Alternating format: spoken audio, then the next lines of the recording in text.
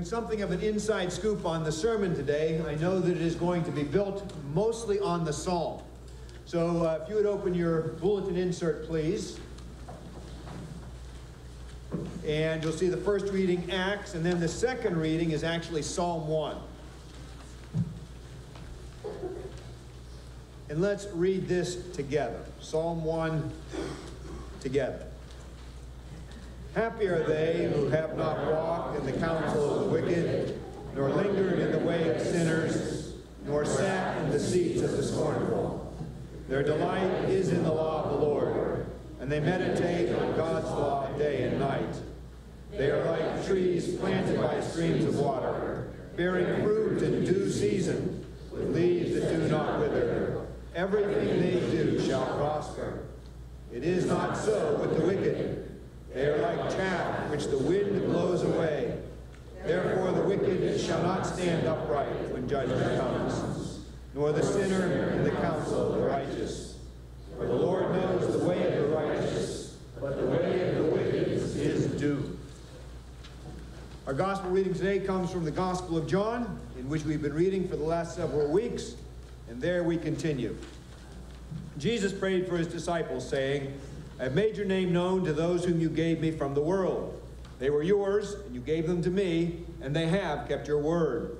Now they know that everything you have given me is from you, for the words that you gave me I have given to them, and they have received them and know in truth that I came from you, and they have believed that you sent me. I'm asking on their behalf. I'm not asking on behalf of the world, but on behalf of those whom you gave me, because they are yours. All mine are yours, and yours are mine, and I've been glorified in them. And I am no longer in the world, but they are in the world, and I am coming to you. Holy Father, protect them in your name that you have given me, so that they may be one as we are one. While I was with them, I protected them in your name that you have given me. I guarded them, and not one of them was lost except the one destined to be lost, so that the scripture might be fulfilled. But now I am coming to you, and I speak these things in the world so that they may have my joy made complete in themselves. I have given them your word, and the world has hated them because they do not belong to the world, just as I don't belong to the world. I'm not asking you to take them out of the world, but I ask you to protect them from the evil one. They do not belong to the world, just as I do not belong to the world. Sanctify them in truth. Your word is truth. As you have sent me into the world, so I have sent them into the world. And for their sakes I sanctify myself, so that they also may be sanctified in truth. Let us pray. Lord, we do thank you for the gift of your word, and we pray that it is your word that would be spoken through our preacher this morning, and we do ask this all for your love's precious sake. Amen. Amen. Please be seated.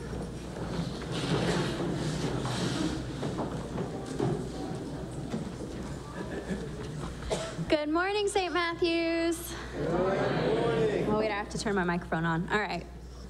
Sorry, almost forgot. You guys look gorgeous this morning. You look beautiful in your hats and bright colors. So honored to be here with you all. For those of you who do not know me, I'm Christine. I'm Father Rob's daughter. And I'm so grateful to have the opportunity to preach to you guys this morning. So thank you for having me.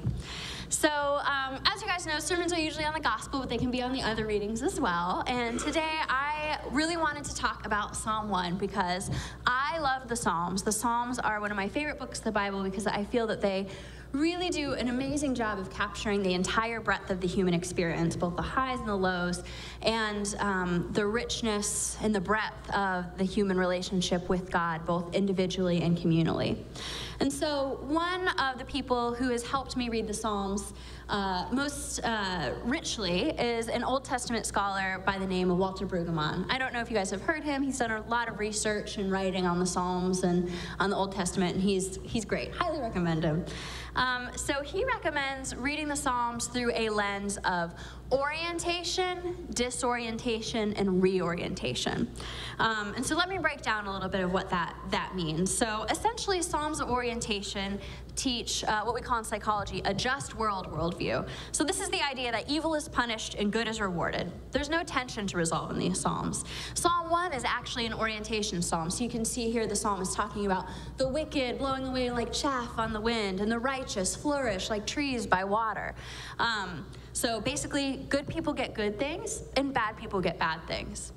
However, anyone who's read the Psalms know that just as this Psalm 1 is talking about bad people getting bad things, there's also Psalms of lament and petition, crying out to God, why are the wicked prospering? Why are you letting the wicked hurt me in this way? And why are the righteous suffering?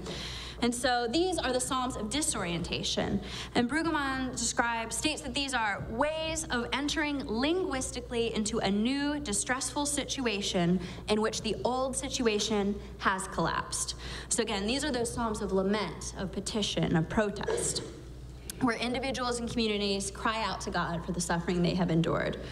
And finally, we get to Psalms of reorientation. So these include thanksgiving hymns celebrating a newness that has been given rather than achieved, not automatic and not derived from the old, but is rather a genuine newness wrought by gift. So Psalm 1 frames the entire Psalter. It's a frame of orientation. It orients us. There is a simple, clear moral tale here. The wicked will suffer and the righteous will be rewarded. And it sets the stage for the Psalms of disorientation and reorientation to come, where this natural order of things shall be upset and the psalmist will wrestle with seemingly senseless suffering. However, before this dismantling of order crashes over us like a wave, Psalm 1 first orients us in the blessings of the Lord as a way of understanding where we come from, what we desire, how much will be lost, before we are reoriented to God's new reality. So I want you to keep this frame of orientation, disorientation, reorientation in mind as I tell this next story. So as some of you may know, I went to seminary in Southern California. And so a little while ago, I was going to church with a friend of mine. It was not my usual church. It was an evening tenebrae service.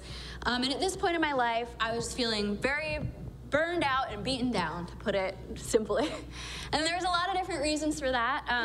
The pressures of grad school, ruptures in my relationships, my community. One of my best friends was getting a divorce at the time, and that was really impacting my graduate school cohort. So that was really hard. And just what was going on in society and politics at that time, felt very stressful and just very negative, and I'm sure anyone on either side of the political spectrum can relate to that. And there was just very little spiritual connection I was feeling at that point. Mostly I was just feeling angry. I was just feeling so angry. That was the most prevalent emotion in my life at that time, and I was feeling very far away from God. And then even the friend that I was going to that church service with was, he was a good friend of mine.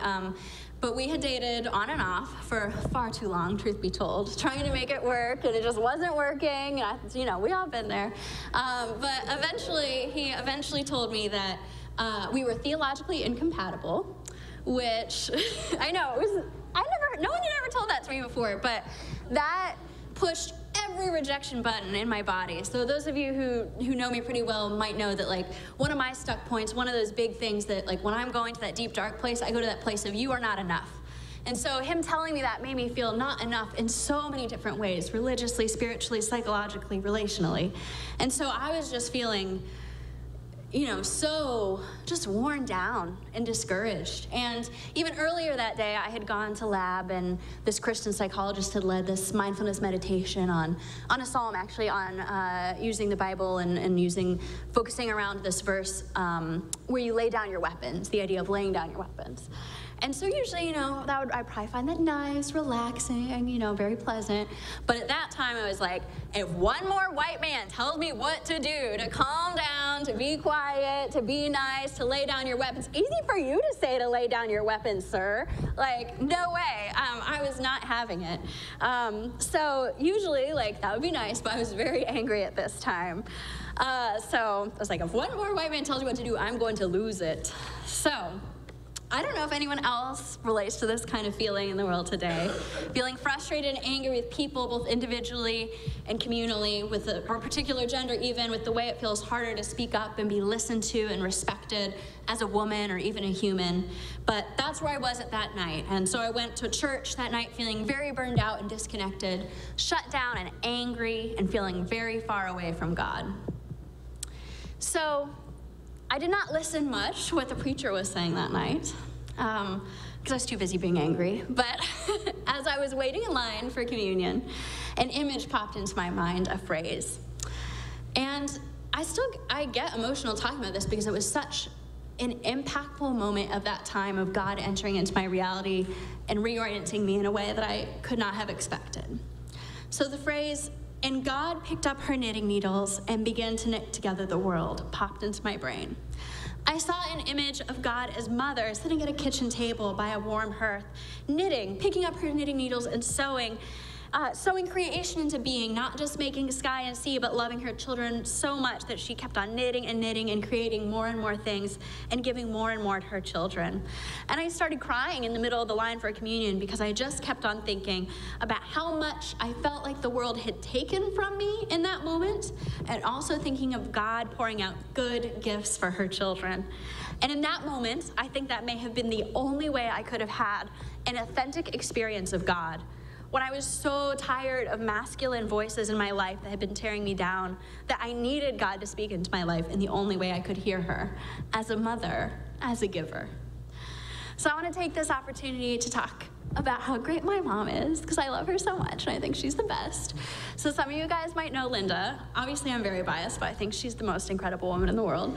So she is just one of the most giving people I know. Like, even this week when I was prepping for this sermon, you know, she would be like, "Oh, can I get you tea? Can I get you water?" And before I'd even finished one glass of water, she was bringing me a whole new glass of ice water. And you know, I'd come home from work and she'd be like, "Oh, can I get you food?" And I'd be like, "No, I'm fine, Mom. Like, I can make it for myself. You know, I'm 29. It'll be okay." And, you know, but then she'd, like, 2 minutes later, she'd be like, "Oh, can I make you grilled cheese? Do you want me to go to the store and get you to something? Like, what can I get for you?" Like, probably literally 10 times in one night, she would be asking me, "What can I do for you? What can I get for you?" And she is this way with everyone. You know, she takes time off of work to take my grandmother to her appointments, to her errands. Yesterday, I needed help moving furniture, and I called her, and she was in the middle of running errands, and she left her errand, she left Target to come meet me somewhere to help me move furniture. And she, like, you know, when my sister had, like, a medical procedure, she went to New York and, like, spent the weekend with her, like, taking care of her. You know, my mom is just so incredibly selfless. She's someone who's not satisfied unless she's doing something for you, getting something for you, or giving something to you. And even when she's giving you something, she's often already asking what she can get you next. In fact, for my birthday this year, my mom got me a bunch of really nice stuff, like some nice boots, a nice coat, and then also some nice personal things like lotion for my car, because she knew I didn't have lotion in my car, and like K-cups, because I need coffee at work, definitely. And she said, like, even when she was giving it to me, she said, "It always feels like it's never enough." And that's my mom. Like, she always feels like everything she gives, she just wants to give more. So when I think of God as a giver, I think of my mom. When I feel drained and poured out and exhausted and am in need of comfort, I think of my mom. And so to me, in that moment at church, when I was feeling burned out and angry and at the end of my rope, God gave me a gift by coming to me as mother. So Sally McFay is a theologian who, in her book, Models of God, talks about the importance of metaphor in understanding God. So we're all familiar, a lot of us are familiar with metaphors of God as King, Lord, Father. We hear a lot of those in our prayers and the songs that we sing. Those are very kind of classical metaphors for God. But there's also a lot of biblical metaphors for God, including the ones that Sally McFay talks about, such as mother, friend, and lover. And these are in the Bible, and when we do the prayers of the people today, you'll see some other metaphors for God that all come from Scripture. I promise I didn't make them up. They're all in the Bible. So there's a biblical precedent for these metaphors, for this metaphor of God as mother. That's in the Bible, and it's a very Jewish way of thinking about God as well. So the way that we view the God we worship changes how we view the world, our faith, and ourselves. So if we see God only as this remote king in the sky who is all-powerful and all-knowing and unreachable, who gives commands from his heavenly throne, we are missing out on so much of who God is and what our relationship with her can be like. I remember my systematic theology professor talking to our class about classical views of God. It's called classical theism, and it's actually more influenced by Greek thought than by Jewish thought, which, you know, makes sense for Greek Empire type thing. And so my professor was asking us, what does this classical view of God remind you of? An all-powerful, all-knowing, emotionally remote king in the sky. And we were like, oh, the patriarchy, like those are patriarchal values. And so theologian D. Bloch summarizes the situation well.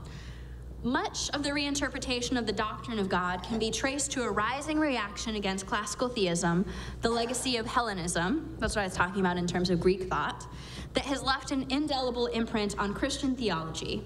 Here, God is depicted as immutable, self-contained, all-sufficient, impassible, supremely detached from the world of pain and suffering. How can this kind of God be reconciled with the biblical God who earnestly cares for his people, even to the extent of taking their pain and guilt upon himself in the incarnation and atoning death of his Son? So classical theism is something that I think a lot of us have internalized, even if we don't always realize it. I know that I have. And so in a big way, this is part of why I think recognizing different metaphors and models of God can help us break free from the way systems of power have historically co-opted the loving God who is defined by her suffering with the oppressed. Viewing God through different metaphors can help us see more clearly the way God loves the world and more clearly the way God loves us. Now, I'm not saying get rid of God as Father. I love my daddy. You guys know he's the best as well. And we all have different relationships with our mothers and fathers that would make the metaphor of God as mother or father somewhat different for each and every one of us. That's why I shared my story of my mom, the giver. For me, when I think of mother, I think of abounding generosity, utter selflessness, and overwhelming kindness. That's how my mom has showed God's love to me. So when I think of God as mother, I think of the God who never stops delighting in giving good gifts after good gifts to her children, who trips over her own feet to keep on giving. But again, that's not everyone's mom. And there are people who have tough and troubled relationships with their mothers, or who might not have a relationship with their mother or never have known their mother. So that's the gift, I think, of metaphor, of the richness of language. There are so many ways to know God and to be known by God, and our own human understanding is so limited. But God, in her goodness and grace, has given us the gift of language and metaphor to come to her and know her, even when the trials and tribulations of the world and the brokenness of our own human relationships have obscured her from our vision. In fact, I think one of the most powerful metaphors for God for me in my own life isn't even a human one. I love taking walks at night, and I always feel very keenly connected to God in the night sky. And there's something about that all-enveloping peace and calm of night and darkness that makes me feel profoundly that I'm in the presence of the Holy One. So I want to conclude by going back to this idea of orientation, disorientation, reorientation. As much as the world can be an ugly, scary place, we need those moments of orientation, such as in Psalm 1, to tether us. That way, when we become disoriented, when the way we view the world is turned upside down on its head, when the worldview that the wicked always suffer and the righteous always flourish that we see in Psalm 1, which is just not the world we live in, no matter how badly we wish it was so, God comes to us and gives us the gift of reorientation. God comes to us like a mother and gives us a gift, not of our own making, but out of her steadfast and abounding love for us, showing us a world that is even better than the one we imagined. May it be so. Amen. Please stand for the prayers of